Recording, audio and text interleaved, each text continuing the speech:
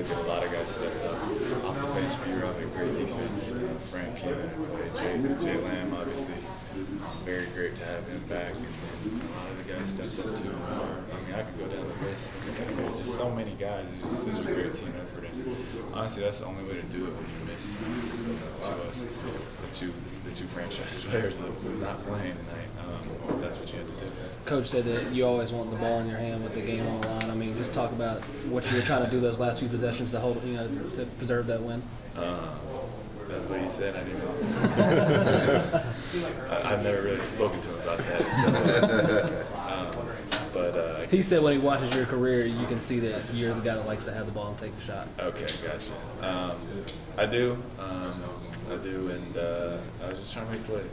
I think after the 2 turnovers that I had, I just felt like I just had to be aggressive and make plays. Stop trying to deliver so much in terms of making tough passes. Like if I have a shot, just taking it. So I was just trying to get into the heart of the defense. I knew that we were on bonus too, so obviously that puts a lot of pressure on me to try to defend well without fouling. I mean, during the 4th quarter, you were making a play. LeBron was making a play. What was going through your head?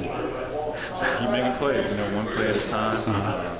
I'm only focused on the play that just is happening at that moment. So I'm not really concerned with what happened in the past or whatever. I didn't really even know that we were going back and forth, to be honest. Just kind of get locked into whatever play is going on at that moment, whether it's offense or defense.